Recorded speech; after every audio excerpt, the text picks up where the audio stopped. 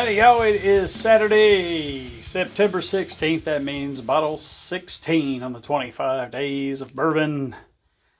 Woo! Weekend vibes, y'all. Weekend vibes. That's right. So, let's do it.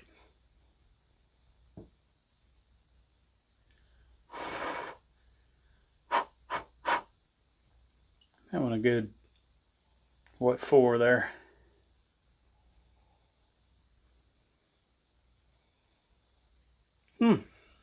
Interesting.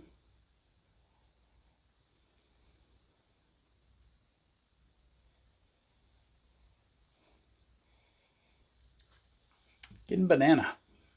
So that's different. Banana with a little cocoa. Ooh. Yeah, banana and cocoa. I like it. Charge, y'all.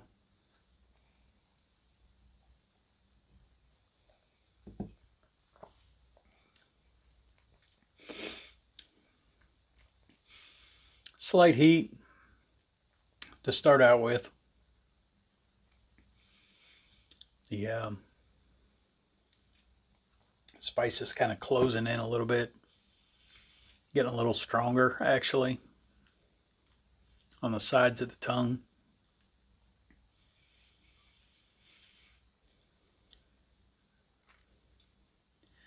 Light hug, not much to it, but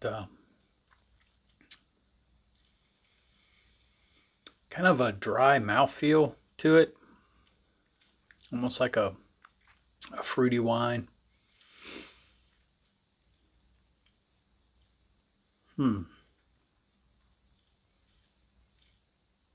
bad. Like it. Not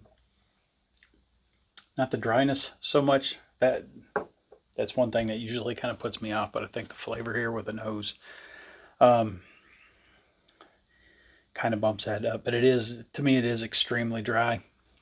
Let me know what you guys think about bottle 16. Maker's Mark Private Select. This is a Westport whiskey and wine selection bottled at 108.3 proof. If you've never been on a Maker's Private Select or heard me talk about it before, basically you go in, you start out with a cask strength Maker's Mark base, and then you sample different flavorings from 5 different type staves that can go in for finishing, and then you're going to choose a total of 10 in any combination of those 5 staves to add flavor to it. So when you're there, you get to pick out 3 combinations that you think from the flavor profiles are going to do something for you. And then you pick out your favorite one of those. So the 5 staves are Baked American Pure, Seared French Cuvée, Maker's 46 staves, Roasted French Mendiant staves, and Toasted French Spice stave. So on this selection, what Westport Whiskey and Wine did, they used 3 Baked American Pure staves, 2 Seared French Cuvée staves, 2 Maker's 46 staves, and 3 Roasted French Mendiant staves. Now, I can tell you from experience that the French Mendiant does have that chocolate, that cocoa flavor to it. So the more of those you have in there, the more of that's going to come through.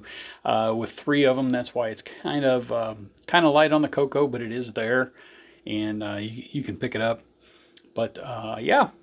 Not sure what the dryness is coming from. That's kind of odd. It's a first for me on a Maker's Select. So with the 5 different staves, Maker's claims there's, and I'm sure if you math it out, it's probably correct, but I'm not doing math, y'all. I'm a drinker, not a mathematician.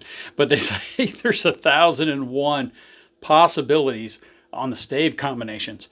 So yeah, if you guys have had Maker's Private Select before, it'd be interesting to see what kind of stave combinations you guys had on your selects and how the flavors came out on that. And whether it was a great one or a okay one.